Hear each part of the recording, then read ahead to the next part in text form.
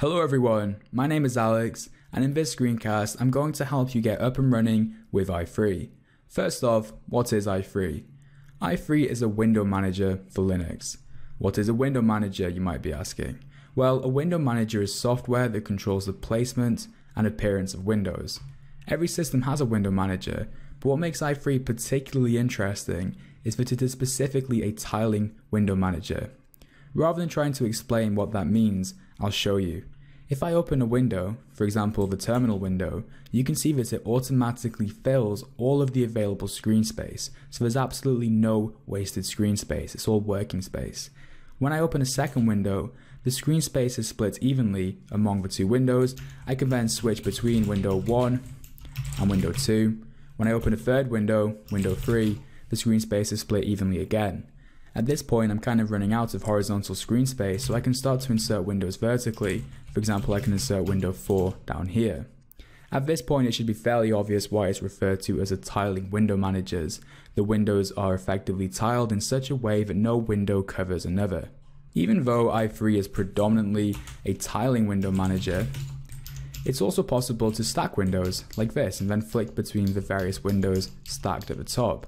You can also then go back into the floating mode. You can even tab windows like this, sort of tab like in a browser, and then go back to the floating window mode. Also, as you can probably appreciate, some windows would look a bit ridiculous if you maximize them. For example, dialogues. Look at this password dialog. Imagine if it was maximized, it would look quite disproportionate. It's for that reason that i3 also supports floating windows, which is something most of you are familiar with from your experience with other operating systems, because most operating systems have a floating window manager. Throughout this clip, I used a whole bunch of keyboard shortcuts and didn't really tell you which keyboard shortcuts I'm using. That's because this isn't the tutorial part of the video, that was just a quick demonstration to explain what i3 is, so that those of you who are interested in it can continue watching. In the next clip, I'll take a clean installation of Ubuntu and show you how to install i3 on Ubuntu, but bear in mind you can install i3 on virtually any Linux distribution. Once i3 is installed, I'm going to show you specifically which keyboard shortcuts to use to do some of the things that I've showed you in this clip. Okay everyone, I'm currently on a clean installation of Ubuntu. I'm going to log into the desktop and then install i3, which I can do by firstly opening the terminal and writing in sudo apt-get install i3. I'll be prompted to enter my password, and to confirm, I'll enter my password and press Y for yes, and just like that i3 will begin installing. Once the installation has complete, you can log out, and then from this menu here, you can choose i3 to be your desktop environment. When you log in again, you'll be prompted to configure i3 for the first time. Firstly, you'll have to tell i3 whether or not you want it to generate a configuration file. I recommend that you press enter for yes.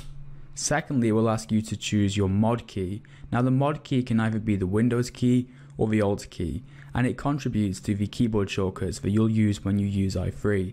I recommend you choose the Windows key, but if you want to choose the Alt key, just use your arrow keys to navigate up and down and then hit enter.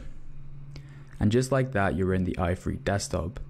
Before I jump in and show you guys the basic commands, I want to help put some of your minds at ease. Looking at i3 now, it looks pretty regressive and frankly pretty ugly, but don't fret. Out of the box, yes, i3 does not look very good. However, it's incredibly customizable. In this video, we're going to look past the aesthetics and focus on the functionality. In a subsequent video, call it part 2 if you like, I'll show you how to configure your system and how to theme your system to look a bit more like the one you saw at the start of this video. With that out of the way, the first thing I'm going to show you how to do is open the terminal. Now because opening the terminal is something you do so commonly in Linux, there's a built-in keyboard shortcut for it, namely mod and enter. Now when I refer to mod, I'm either referring to the Windows key or the Alt key, depending on which key you chose when you configured i3 when you first loaded it. To close the window, press mod, shift and Q, Q for quit.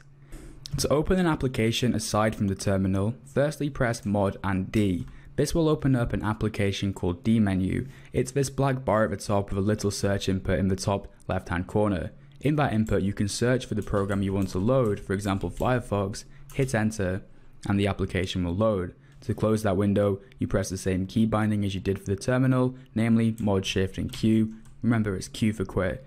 There are a lot of key bindings in i3 to be honest, and it can be a bit daunting thinking about how you can possibly remember them all. Well, most of them are pretty intuitive, especially when you think about the letters in terms of their actions, for example thinking of Q as quit. Next I'll show you how to tile windows. So first of all, let's open a terminal application by pressing Mod and Enter.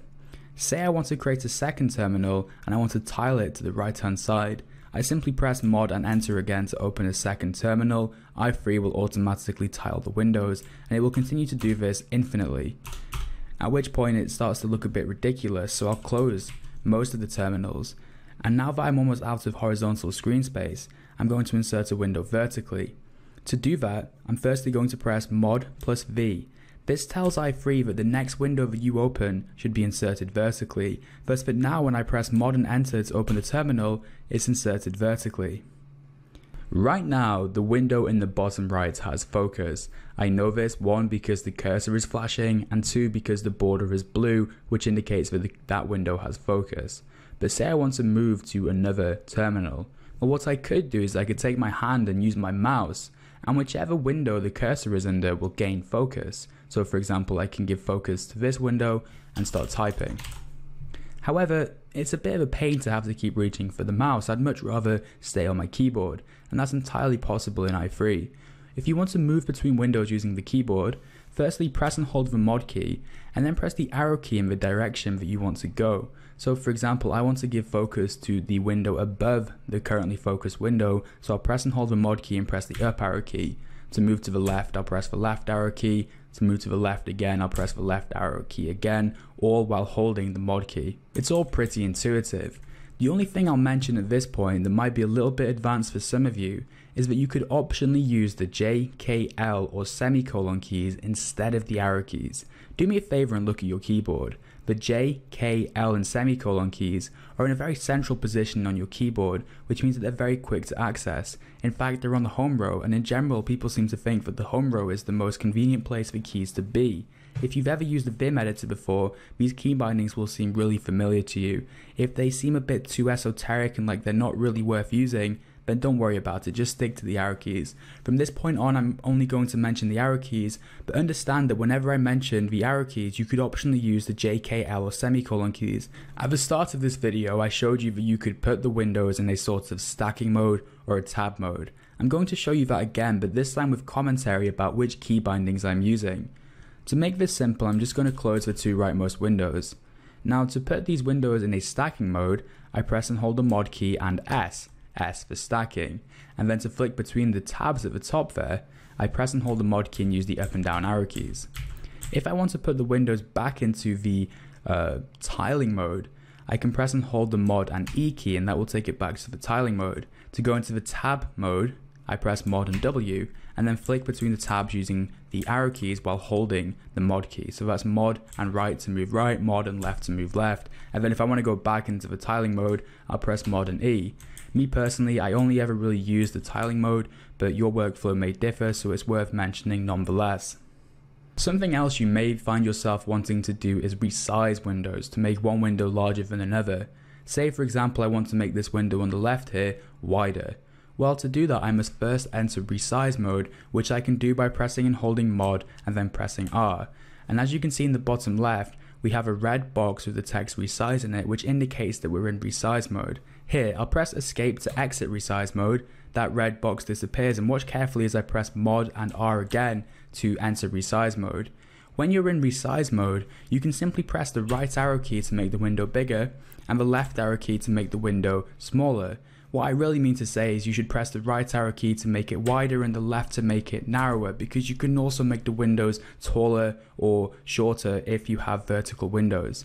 Now, it might seem like because we're pressing the right arrow key that it's making the window bigger in that direction, but really it's a predefined key. If I go to the right hand side window, enter resize mode, and then press the right arrow key, it makes it bigger in the left direction, so don't get confused by that. Another thing you might be interested in is how to move the windows about. So say for example I have terminal 2 on the right hand side here and terminal 1 on the left hand side here, and say I want to move terminal 1 to the right. Well, to do that I press and hold Mod Shift and then press the arrow key in the direction that I want the window to go. So I want this window to go to the right hand side, so I press the right arrow key, and lo and behold, terminal 1 is on the right. If I want to move it back, I press and hold Mod, Shift, and then press the left arrow key. This will become a lot more obvious if I introduce a third window, terminal 3, and say I want to put this on the right hand side, because it's obviously going to read 1, 2, 3, I just simply press Mod, Shift, and the right arrow key. For the sake of completeness, I'll also show you that if you have a vertical window, which I can create by pressing Mod and V and then Mod and Enter, you can move this window above by pressing and holding Mod, Shift, and then the up arrow key, Mod, Shift, and the down arrow key to move it back. It's really pretty intuitive. Let's close all these windows by pressing Mod, Shift, and Q. The next feature I want to show you is workspaces, and whilst virtually every operating system now has workspaces, I think they are especially powerful in i3 for reasons that I'll explain in just a little bit. First though, I want to show you the basic idea. So workspaces simply are an easy way to group a set of windows. Say for example, you have a couple of terminals open and you might be writing some commands in this terminal while running a script in the other, for example. And then you think, oh, I want to check the documentation. You open up Firefox by pressing Mod and D and then entering Firefox, and you've kind of ran out of space. The window is just too narrow to read most websites. So at this point, you're looking for a sort of maximize button and you're like, I want to make this window full screen. There is no maximize button in i3. What you really want to do is put the browser on its own workspace. To do that, give the window focus, and then press and hold Mod and Shift, and then press the number of the workspace that you want to move the active window to. For example, I'll move this window to workspace number 2. Watch in the bottom left. The number 1 indicates that I'm currently on workspace 1, but as I press Mod, Shift, and 2, it creates a second workspace. Firefox has moved there, it's no longer on workspace number 1, and then to go to that workspace, I just press Mod and 2, and that takes me to workspace number 2. Say I want to move it back again, I make sure that Firefox is focused, and then I press Mod, Shift, and 1 to move it back to the first workspace. The workspace is empty now. If I move to workspace number 1, you can see that 2 is removed from the bar because it no longer exists. You know, one thing I struggled with when I first started using i3 was adapting to this mental model. It's quite radically different than anything I've used before, and it does kind of go against the grain of what you've probably used in your experience with computers. So it does take a little bit of time to get used to, but once you do, it is tremendously powerful, and I'll show you why on my other computer. So here we are back on my personal computer. The key bindings are going to be exactly the same, but what I really want to do is take this opportunity to demonstrate how powerful the workspaces on i3 can be. I'm using my system because I've obviously configured it in a way that facilitates my workflow. So looking at the bottom left here, you can firstly see that all of my workspaces have icons. I'll show you how to do that in the next video. You can see that workspace number 1 has a browser icon. As you can probably imagine, if I go to that workspace by pressing Mod and 1, it's there for my web browser. I can do my general browsing in here, and if I want to open a second window, I often open an incognito window on the right hand side like this, so I can invalidate cookies for web development purposes. Looking at the icon for workspace number 2, you can probably guess that this is the workspace for my terminals. I have 3 terminals open right now, one for Vim, which is a code editor, one for my test runner, and one that I just have as a sort of general purpose command line for using things like Git or listing things on the file system. On workspace number 4, I've got OBS running, you see? Now, this workspace has a question mark because whilst workspace number 1 I always use for the browser, and workspace number 2 I always use for my command lines, workspace 4 could be anything. Workspace 9, however, has got a chat icon because it's exclusively used for my chat applications, and workspace number 10 is exclusively used for my music player. At the moment, it's Spotify. Something that I think is incredible, and this goes beyond just the basic functionality, is that say I quit out of Spotify and go back to workspace number 1, I no longer have that workspace, and I open Spotify. Look how it comes back again. I've configured i3 in such a way that some applications automatically load on a particular workspace. The reason why I think this is powerful is because I always know exactly where my windows are. If I want to get to the browser as quickly as I can think I want to be in the browser, I can press the mod key in 1 and I know that that's going to take me there. I have confidence that that's where it will take me. On other floating window managers, I would often have to press the Alt and Tab key to flick between windows, or use the activity overview, or might have to sort of move windows around because a window could be hidden behind another one. There's something about i3 for me that makes it so that I can express my intent very clearly, and it's a very pleasurable experience. Honestly, I find it very satisfying. With that out of the way, let me quickly go back into the clean installation of Ubuntu, and I'll show you a couple more things before finishing up here. Okay, so we're back in the virtual machine. If this was my workspace, I'd have Firefox here, and I'd move these two terminals to workspace number 2 by pressing Mod Shift and then 2 as those windows are focused. Now, a couple more things I'll show you in i3. First off, if you want to log out, what you need to do is press Mod, Shift and E. You'll see this orange title bar at the top that asks you if you want to exit. You have to use your mouse button by default, but you can, if you want to, configure it to use your keyboard. If you want to log the screen, and this has to be the last thing I'll show you, and I'll tell you why in a second. Go to the terminal and type in i3 log. And this will run an application called i3 log that basically makes your screen white, or if you pass certain arguments to the application, you can make it any color you want, or even give it a background. And then as you type in your password, you get feedback to ensure that you're comfortable that you've actually entered the character. You hit enter, it says verifying, and then eventually it'll tell me that it's wrong. I'll enter my correct password, and oh, it actually logged me in this time. I was just angling to say that last time I tried this on this particular machine, it wouldn't let me log in, but it's working now. So that is, no matter what, the last thing I'm going to show you though, guys. Thank you very much for watching. Hopefully now you know enough commands that you can start to install i3 and then start using it for your daily purposes and get some first-hand experience. At that point, you can decide whether it's something you want to stick with. I personally trialed it and loved it. You know, your mileage may vary, but I hope you enjoy as much as I do. Thanks for watching, guys. Hopefully I'll see you in the next video where I'm going to show you how to configure i3 to have things like custom key bindings and also make it look a lot nicer.